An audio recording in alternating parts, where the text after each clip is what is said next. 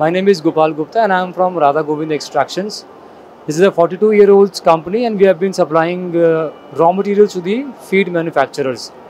Recently we have done some research, we have been working on a research for the past 8 years to biologically degrade the aflatoxins present in the feedstuffs, and gratefully we are able to do that up to 80%.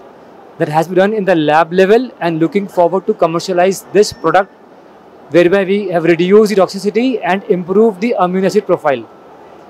For that only we are here.